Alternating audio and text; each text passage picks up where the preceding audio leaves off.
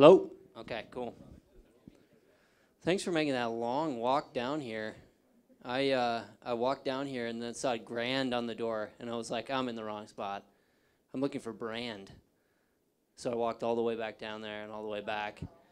So my apologies for being a bit tardy here. I'm going to switch to another laptop here and get this thing queued up, and then we'll get started. Give me 1 second.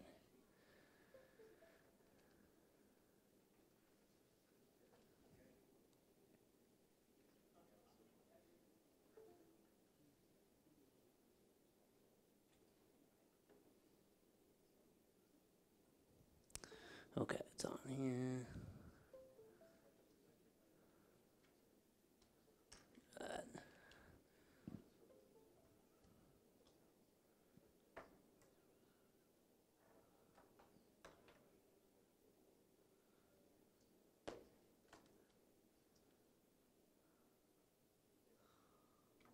Good design PDF. Oh, you have a pointer or a clicker too? Jeez. Yeah.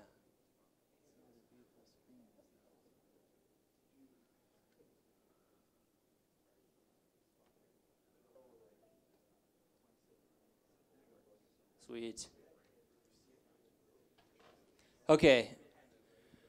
Before I get started, a round of applause for Tyler. Just saved this thing, by the way. God, what a nice guy. So thanks for coming. Do we have like any industrial designers or developers here? What's the audience like? Do you do industrial design? Anybody do industrial design? Okay. Neither do I. What developers? We had one. UX people? Okay. Cool. Well, thanks for coming to this. Here's my contact information. You can tweet at me if you want to at Indeed It's Read. You notice that my background on my last email is at Worrell. Worrell is a product design firm in Northeast Minneapolis, but I am not an industrial designer.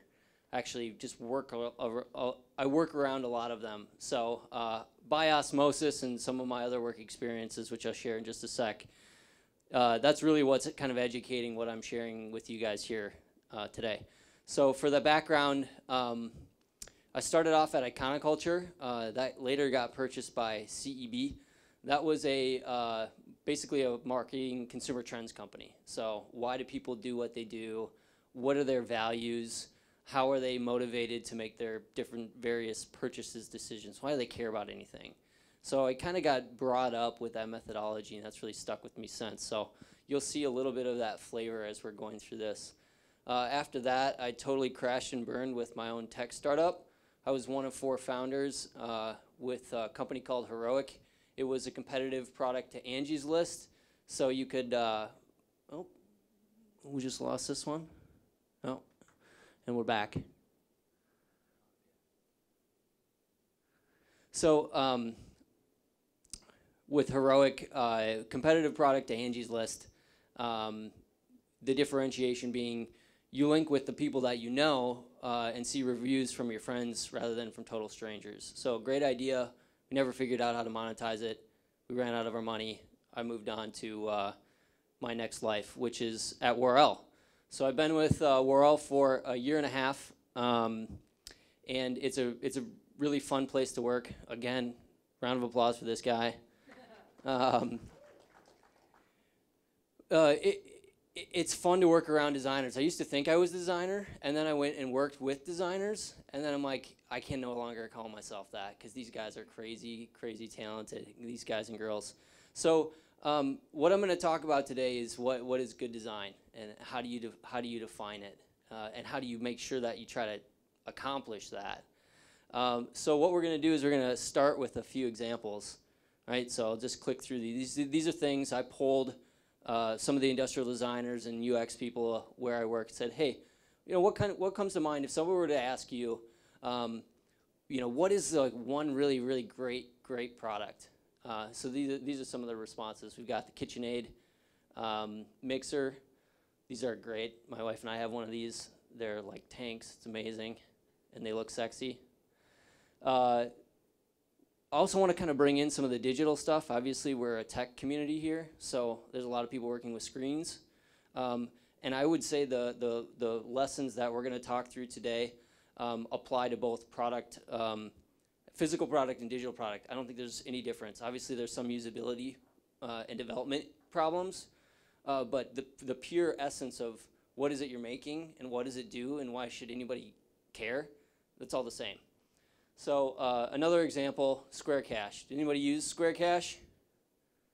It's the best way to exchange cash. I mean, it literally takes 2 seconds. If your friend owes you $5 and you know they're never going to pay you, you can take out Square Cash, ask for $5, put in their phone number. It's going to hit them up with a text message saying, hey, where's my $5?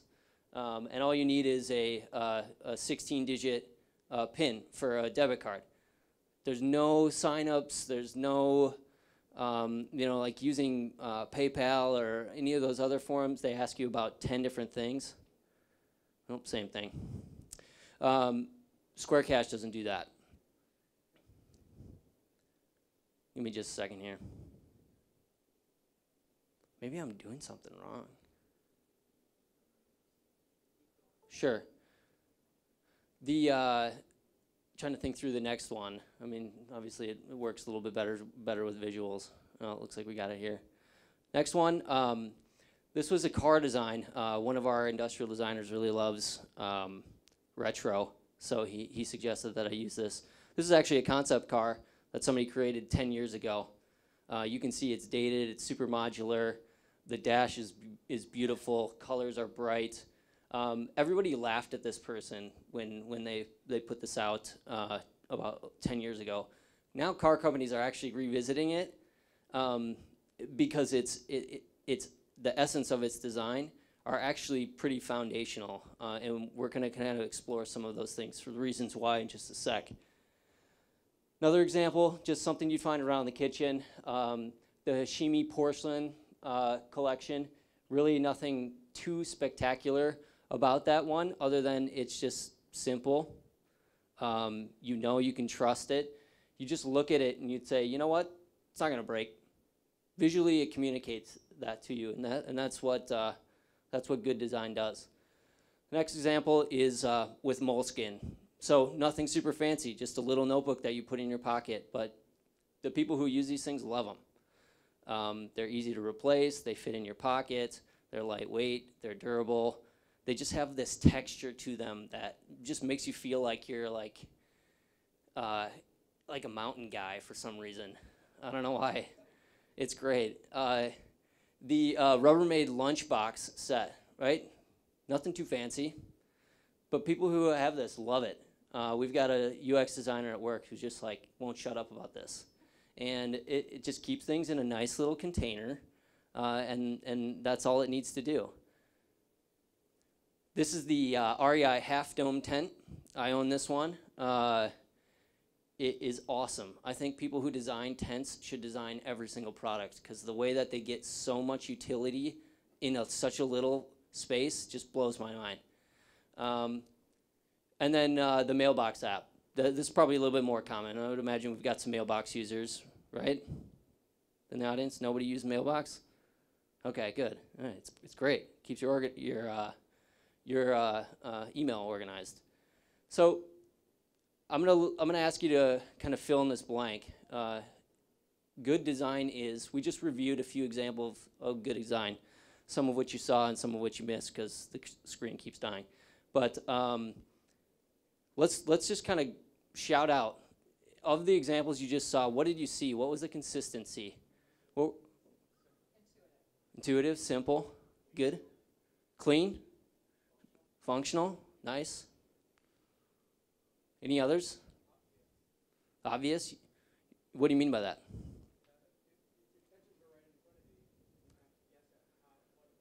Yeah, you look at it and it's intuitive.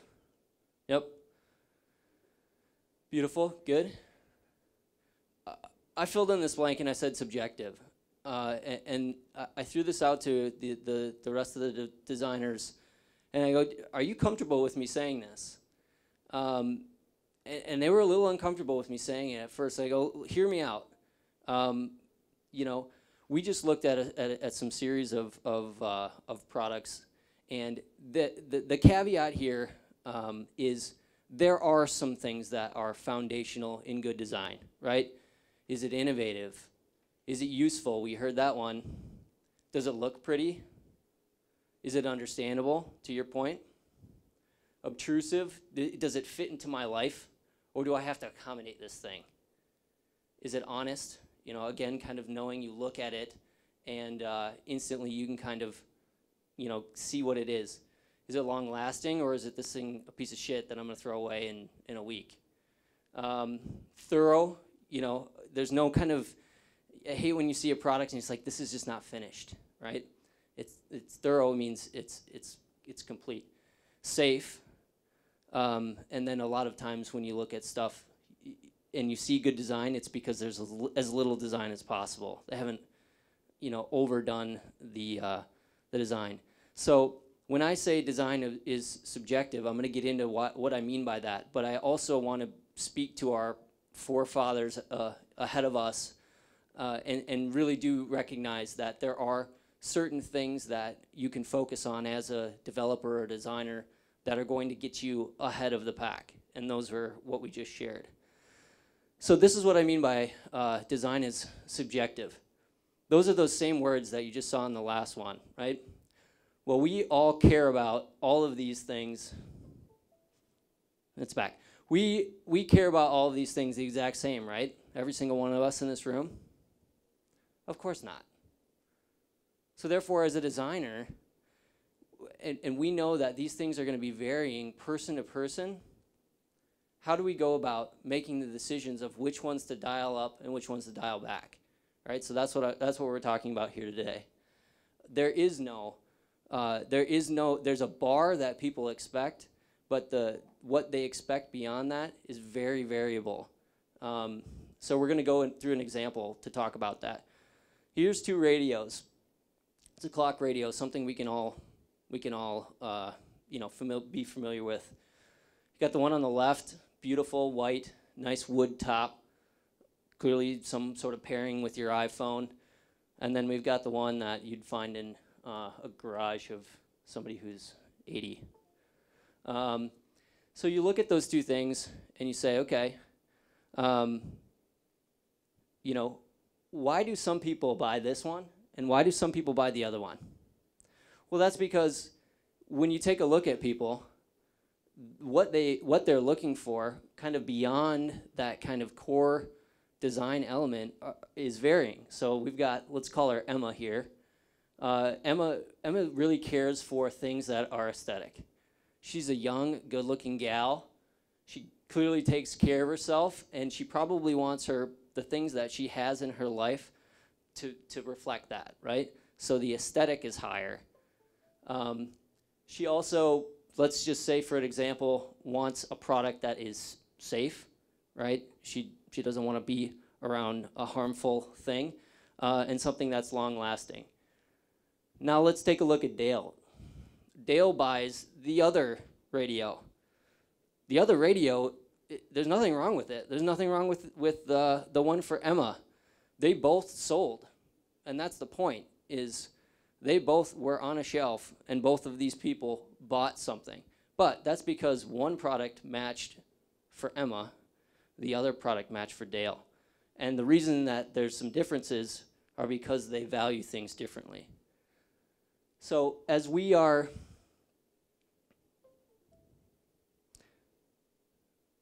coming up with new ideas, new services, new websites, new products, the reason that I share that example with you is because I want to emphasize the importance of knowing who it is you're selling to. Because if you're going to go right down the line at the beginning, you remember how they were all kind of lined up? If that's your target, it's not possible. You might find some people like, that's my zone. But unless you've kind of made some adjustments to understand who your core target is, you can't design one thing that everybody loves. And that's because design is subjective. So let's keep going with Emma here. Here's a little bit more about what we know. So now we've picked a target, and now we need to know a little bit more about her. She's 25. I think you look at her, she probably works at Target. She's 5'5", 110 pounds, not that that matters. She's got a nice salary, she's single, and she rents, right? Dale, on the other hand, he's older, he's a woodsman. You know, he's got a couple friends, and you know, they evaluate him based on how well he can survive in the wilderness. So their values are very different. So if we're looking at Emma, we've picked her. We need to get to know her. Who is she? What does she value? What does she care about? What are her needs? Thinking about the environment in which she lives. Is anybody in this room done any sort of segmentation work before? A little bit? To what extent? Like, my question, I guess, is how deep have you dug into some of these groups? Just surface level? Figuring out, where she hangs out online, what does she do, what does she think about, what does she care, who are her friends, all those kinds of things. I mean, you can get lost, right? Because if you're just trying to find just Emma, right, then now you just develop something for one person. You probably don't want to do that unless that one person is willing to, cover the cost of your efforts. So you find people like Emma, right? So, and then you find an audience and you figure out if that audience is the right size. So you're making these judgments and trade-offs, and you have to figure out how much do we need to know versus, okay, I think we have enough to move forward. And that's a tough thing to figure out, but with practice, it should help. And the purpose of getting to know Emma is, as designers and as people who are developing things, the purpose of getting to know Emma is so that we can figure out what are Emma's product requirements versus what are Emma's preferences. And the difference between those two things are you developing a product that is on time, on budget, works well in the market, and something that gets totally scope creeped, totally destroyed, never makes the market because you're chasing a moving target, right? Okay, so here's kind of Emma's life. This is what we kind of get to know about her. She loves the nest. Her apartment looks like it's a page out of Pottery Barn. We got this cute little duster. It can't just be a tin pan. It's got to have a face on it. And there's kind of like some earthy tones about her. Volkswagen is a nice car, but it's not too pretentious. So she's got some values towards kind of modesty. So let's kind of go back to say, okay, we just kind of took a look into Emma's world. We just got to know her a bit. Now let's go back and evaluate her against these things, right? Because again, these criteria are going to be how we develop product requirements versus preferences and what are your feature set going to be, whether it's for a website or for a product. So we're looking at this analysis again. What you're going to see down here is, okay, when we're trying to assess product requirements, well, the product requirements are kind of like, what does she know? She has a clock radio already, so she knows what that's like. So from a product requirements perspective, she probably doesn't want to rebuy the same thing. She also probably doesn't want to pay more for the same features as what she has now. So we're working with a set of expectations that Emma has that are based on what she already is familiar with. So what she knows is kind of where you start from a baseline. Those are your product requirements. From there, you move into kind of the wants territory, right? So this is like the clock radio that she owns right now it doesn't do these things, but her friends that she saw at her house does that, and I really want that. She knows that these features exist, either from other competitive products that she's seen or from other products that she owns, right? So maybe she's got a hair dryer that has this really, really sexy kind of red handle that fits her hand just right. And she wants that same kind of essence that she sees in that product to be in everything that she has, because she just loves it so much, right? So these are the things that she's aware of, right? They exist around the product. The hardest thing to do is the delights. These are the things that she didn't know was possible. And as designers, these are the hardest things to do, because in large part, we don't know they're possible either. So we have to make them up. The best designers are the ones who are able to consistently hit those things that I'm calling delights. It's not easy to do, and that's because, for the most part, nobody knows if it's possible. So up to that point, it's possible. Now it's not. Okay, so why is it important to go through that assessment and understanding what are her basic expectations versus what are her nice-to-haves versus what is this thing that's going to blow her mind? Well, the purpose of that is because if you don't go through that, you're going to try to pack in way too many things because you don't know what you're going to do, right? You have no goal, you have no target, you have no specifications, and if you have no specifications, you're not going to develop a product. So this is an example. And that's the purpose. You want to avoid feature creep. So you develop to her expectations, then you give her a little bit more based on what else she might be familiar with, and then develop something, if you have the time, the money, and the willpower and creativity to do, to give something that's beyond. So let's go through each one of those steps again. The first one is defining requirements. So how do we do that? We already kind of talked about this a little bit. So that first kind of column here on the left was requirements. So how do you go about doing that? We talked about competitive assessments. You say, okay, what are some of the other products that exist? You don't want to be selling something that looks worse, costs more, and lasts not as long. That's a terrible product, right? So you get a little bit of research done on what else is out there. Ergonomics. So in Emma's case, let's talk about a clock radio.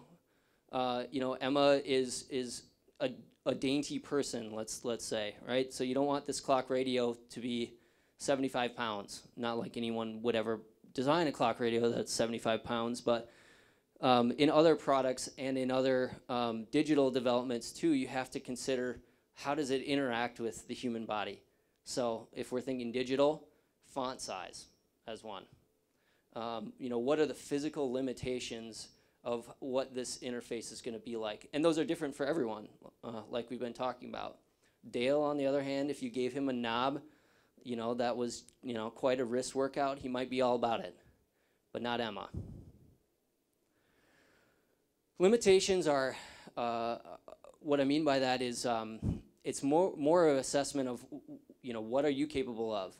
If you have a certain development resource that you're working with, maybe that developer can only write code in this language, right? Well, that means that you're going to have to design something within that limitation. Same thing could be said about supply chain limitations, material limitations, technology limitations. You have to know what your fence is in order to design within it. Okay, did that all make sense for requirements? Any questions on that? I'm going to move on to those kind of like wants next. All right, quiet group. All right, so defining preferences, again, we kind of touched on this, but back to our clock radio example, preferences are defined by the things that are known, and those things that are known can oftentimes come from out-of-category products. So if Emma is exposed, say she shops at Target, she's walked up and down those aisles before and has seen all kinds of different products for, you know, various things, vacuums and mops and clothes and other electronics that she's just been exposed to. Therefore, because she shops there often enough, she knows that it is possible to bring certain design elements into a clock radio, right? So the more that you get to know her, the more that you're going to understand what else has she been exposed to, and therefore where are expectations on what the thing should look like. Same thing could be applied to for function. You know, maybe she has another device that has a Bluetooth Connect feature, and now that she knows that that's pretty ubiquitous, well, my clock radio better have a Bluetooth Connect as well. So it could be technologies as well. You can also look into new technologies, and this might be a way to create the kind of next step for Emma here. What I mean by that is maybe there's a feature set that's new, like Bluetooth was at one point, and you know you're in the development space. You just became aware that it's commercially possible to do something with this new technology. The more that you kind of stay at the front edge of what is coming out and what's available, the more likely you are to be able to spot the opportunities to bring in a technological advancement to whatever you're doing. Again, same thing is true in digital development as it is in physical.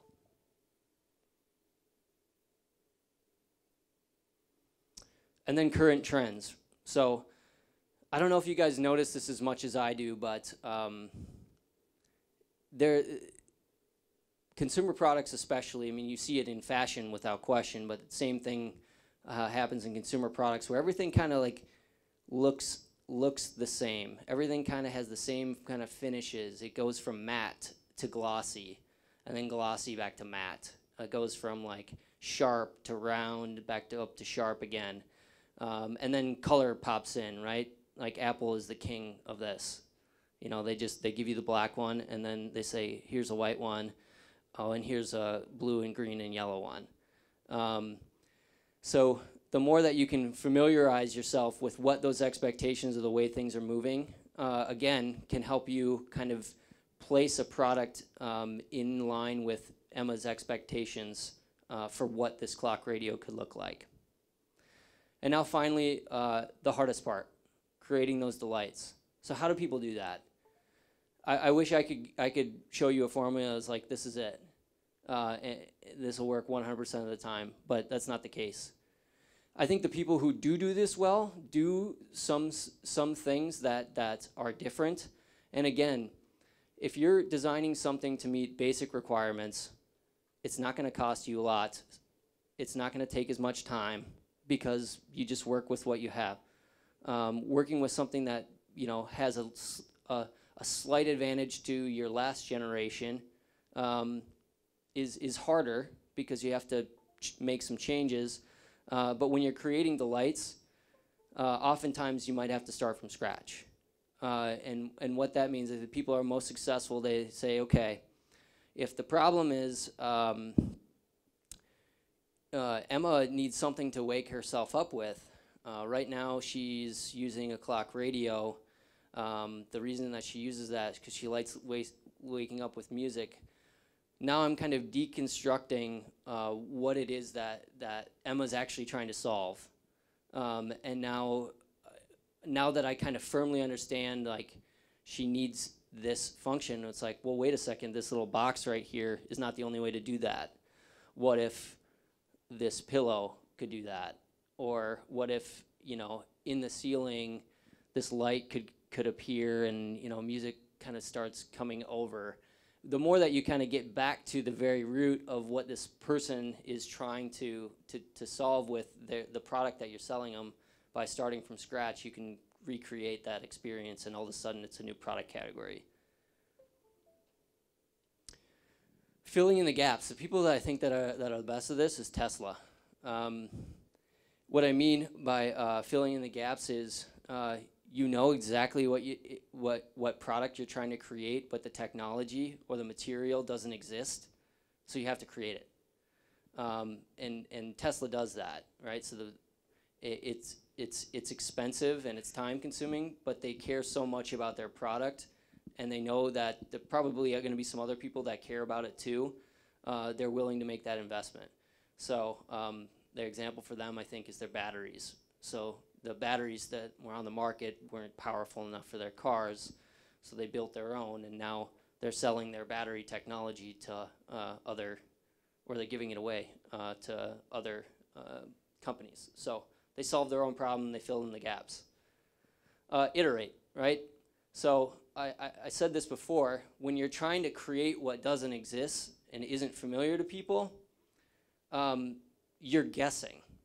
You're just assuming that you've got the solution, and if you just roll with what you've got, it may or may not work. So when people talk about you know, lean design and lean development, they're basically saying, okay, here's a prototype, put it in front of Emma. Does she like it? No. Okay, come back.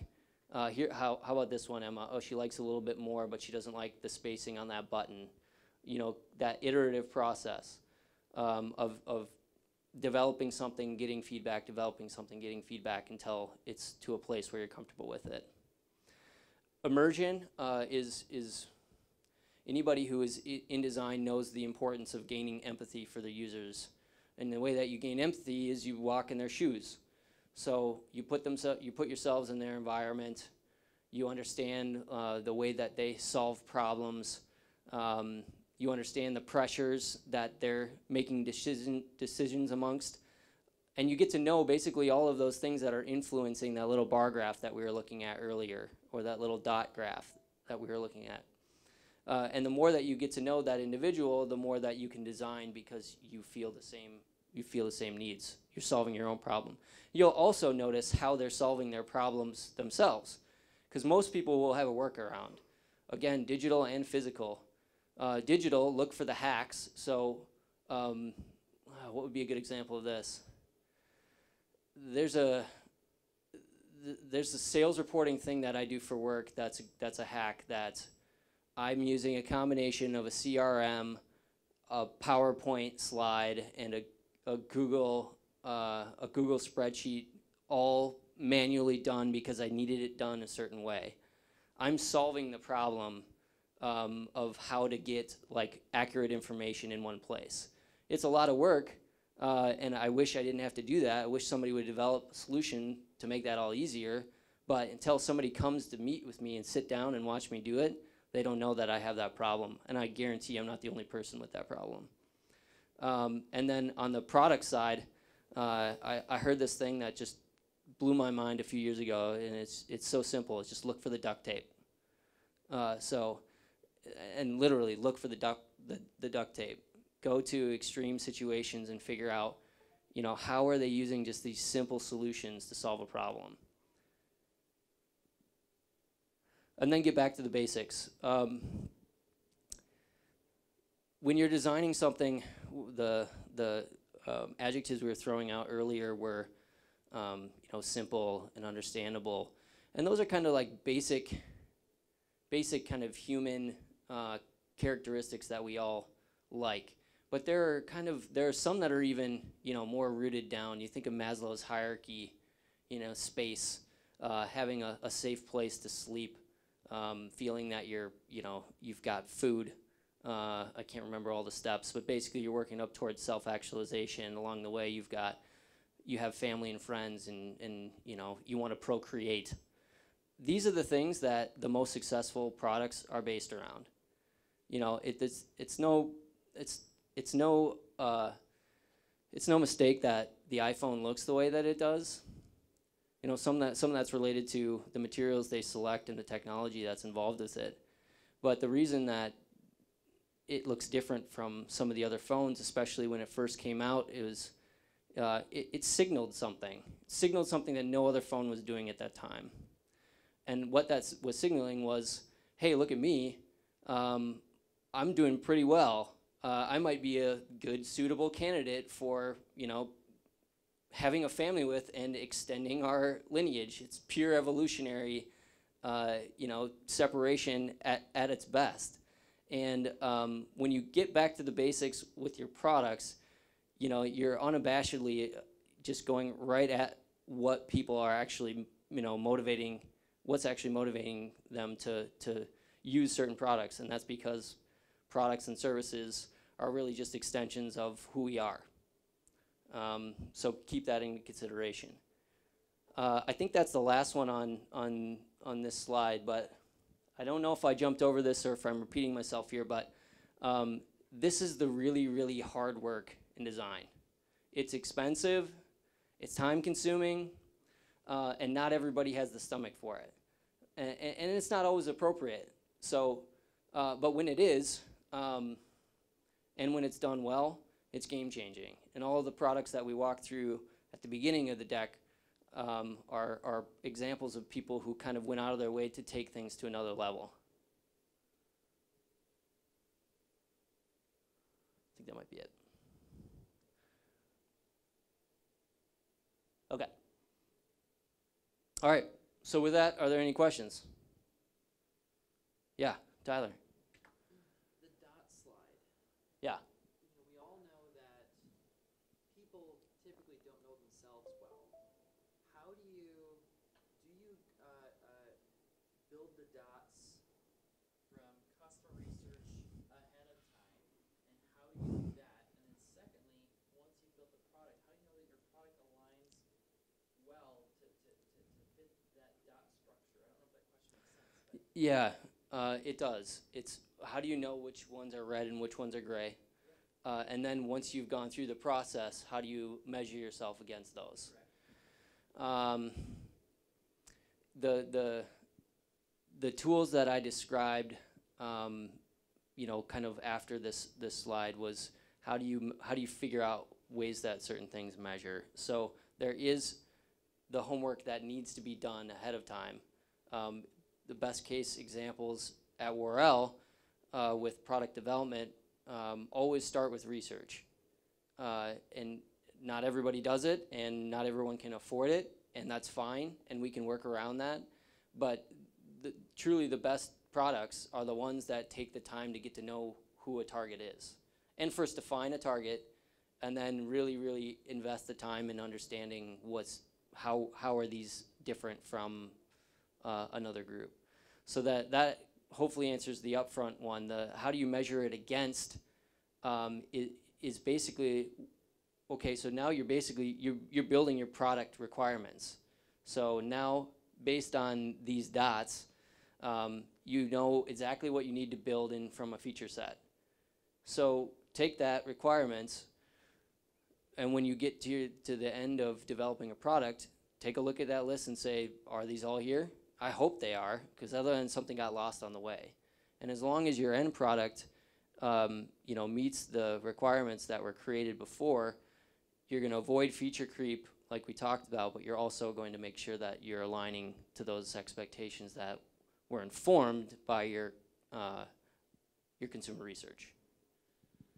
Good question. What else?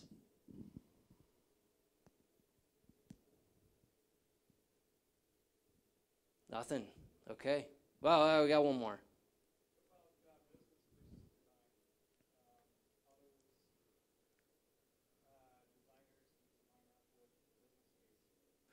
That's a great question. I just read the 10 Types of Innovation.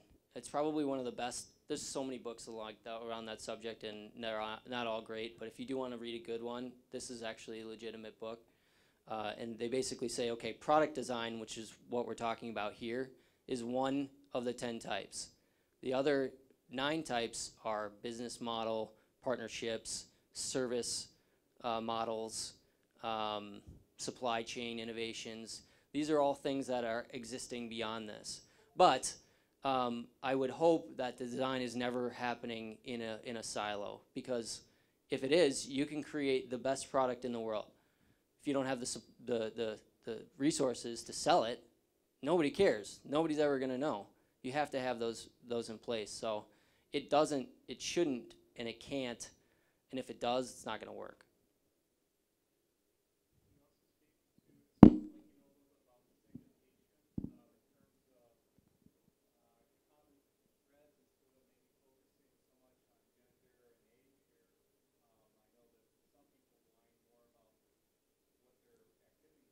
Mm-hmm.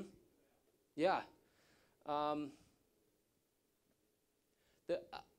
I don't know if there's a silver bullet for, check these 10 items off on your consumer, knowledge list, and you've got it set. I love the idea of looking at their activities, because basically you're just saying, okay, everything outside of what you have to do to sustain your life, what do you do with your free time? That almost tells more about somebody than what, how old they are or where they live, as an example. So I think activities are a great place to start, but the list is truly endless. I think it's going to be determined by how much do you need to know, how much can you afford to learn, and then, based on what my product is, if I'm developing a lifestyle activity product, I sure as shit want to know how they're spending their time enjoying their lifestyle, So I would try to look for opportunities of understanding where my product is going to eventually fit and how that exists around the other ways they spend their time. So research, you talked about that, you guys do it. Well, you don't have the funds for that kind of research. Yeah. Is it just going out and sitting down with a number of people? Anybody can do it. And the people who do it day in, day out, they just know the tricks, so it doesn't take them as long. But it really is observation, asking good questions, creating low-level prototypes to give something for people to give feedback to. Anybody can do it. If you can, if you have Post-it notes, you can do this. If you have a video camera, you can do it. It's accessible to everyone. But the advantage of working with other company that does it is they know how to do it, and they know how to do it faster. So. Well, and I would say that if you're working on a really shoestring budget, and I mean using this lens of kind of the requirements versus the wants versus the delight, and even looking at maybe similar products that exist, or if it's a software, and seeing what people like their Amazon product reviews or their Apple Store reviews, and use that lens maybe to see what people are commenting about.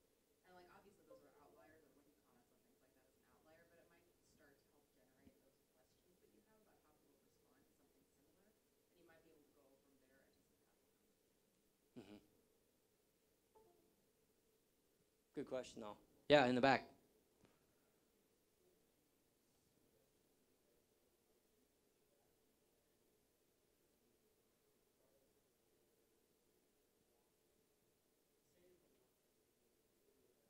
Yeah. And by bad idea, you mean hard to make.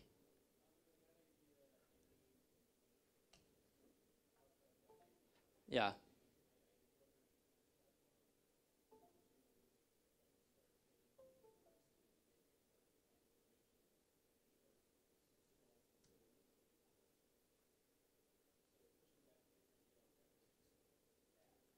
Yeah. Well, I mean, it's hard to develop a requirement sheet, but it's an important step. So you can always refer back to it's essentially a contract. Hey, this is what we agreed to. Let's stick to this. But in your space, I would imagine that is kind of constantly evolving a little bit, because you got the second version of your website, I assume, and the third, and et cetera. I mean, we all talked about it earlier when I asked, hey, what is good design? There was like 4 or 5 people like, hey, it's simple. And that's true. So in that experience, I think the most effective way to do it is say, let's go back to this person who is our core customer. Let's say they're our paying client. What do they think? If they everybody was like, yeah, you run into the problem of, well, yeah, if you can give me more for the same price, yeah, I'll take it, but maybe they don't know exactly what they need. But I mean, the beauty of product development in the web space is you can A/B test. You can split your audiences, and just run it. Have people use usertesting.com to figure out if it's better or worse. There's so many tools. It's awesome, and it's much less expensive than it would be in the product space. I don't know if I really kind of meander around. Just say, get back to your core customer. What do they need? Are you solving those needs? Have those needs changed? If the needs have changed, then maybe it does make sense. But if they haven't, why are you doing it if what's working is what's working? Yeah. Sort of a take off on the last question. I think for the designers in the room, a lot of us have sort of been indoctrinated into this way of thinking. But for the people that we work with, the marketing team, the business team, Mm-hmm. stakeholders, maybe the clients, etc., sometimes they would prefer to go to market with more of a minimum viable product, just getting something out there. Yeah. Designers would want to make a product that reaches its potential, Yeah. creates delight, etc. How do you then push back against some people who are kind of on the internal side, Yeah. asking, in other words, show stopping you along the way, Yeah. tying your hands? I don't know. I'm not saying this is the same thing for you, but of the designers I work with, they're never satisfied. So if there is no jump date, it will constantly be refined. And that's because design trends are kind of slowly moving, and you know, there's this level of satisfaction that's never met. So you have to work within the expectations that exist. Like I said before, if you're looking for just generation 2 and you really don't want to, you just need to do something that's slightly better, then it's okay. Fast forward, just do a little bit and make it look a little bit nicer. You know you can do better as a designer, but the strategy isn't to do the mind-blowing product. The strategy is to do generation 2. So. So are the products that come out that are exemplary, whether they're hardware, software, whatever, do they just get lucky? Is there Yeah. a decided strategy from day one to say, let's make something that's game-changing? Or is it just, we go through 100 products that we put out a year, and we all do this process, and maybe one of them breaks through? Yeah. I mean, there's a little bit of luck. There's a little bit of timing involved in this. Google Glass is a very interesting product. You got a guy in the back rocking the Google Glass. I'm sorry, friend, but we're not ready for that yet. So it's ahead of its time. We'll eventually get to something like that, but right now, that's why we're not all wearing that.